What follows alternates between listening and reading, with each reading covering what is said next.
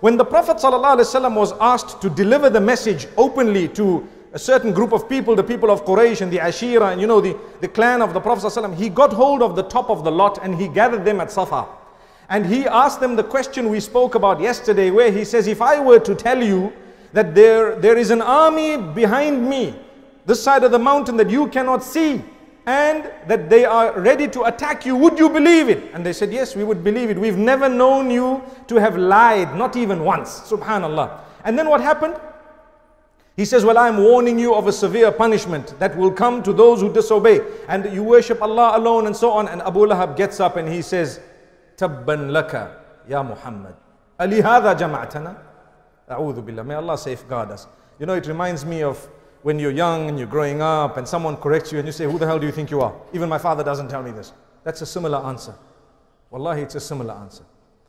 People get angry when you correct them. My brother, this is a thing, I love you, I respect you, but please, this is a matter I need to talk to you about. Who do you think you are? And why are you telling me? And I don't talk to you ever again. No, my brother, don't be like Abu Lahab. May Allah forgive us. It's not that bad, okay? But at the same time, what we mean is, it happens that sometimes, especially young children, when they're full of energy and you try and tell them a small thing, look, you need to be respectful or don't do this, they immediately give you an answer. Let's not let that happen to us. May Allah safeguard us. So what he says, destruction be upon you, tabban lak, woe be upon you, O Muhammad. Is this why you gathered us? You're wasting our time here. We are the leaders, we are the top shots, we own the whole of Mecca basically. We are the ones whom nobody can tell anything. Who do you think you are coming to tell us what to do and who to worship? And a lot of them thought perhaps he's saying this because he just wants to snatch from them their leadership and their power and authority, perhaps their wealth and so on. He wants to impress. No, it was a message of reality.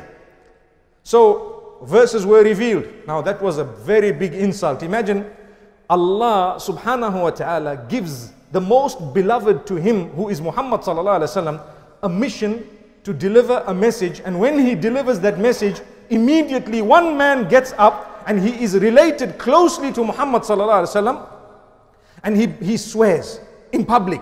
He tries to make a disgrace. What happens? You think Allah subhanahu wa ta'ala leaves it? Never ever. Up to this day we read the verses of the Quran in that regard. Do you know that? Immediately the verses were revealed. تبت يدا أبي لهب وتب ما أغنى عنه ماله وما كسب سيصلى نارا ذات لهب وامرأته حمالة الحطب في جيدها حبل من مسد. Subhanallah. What powerful verses. All against Abu Lahab. And why were they revealed? I met a man who told me, how can the Quran have an entire surah which is denouncing a man? And I said, what's wrong? The man denounced the messenger, so Allah is showing that that man is also denounced. That's all. So, but how can Allah curse someone? So, that is Allah subhanahu wa ta'ala, it's the Quran. If you curse Allah, you are automatically cursed. He doesn't need to curse you, you are cursing yourself. How can you curse your own maker? He made you, he gave you your life, you'd be a fool. Allahu Akbar. May Allah subhanahu wa ta'ala protect us. So, destruction be upon Abu Lahab, woe be upon Abu Lahab, upon both hands of his, not just one. And so what happened?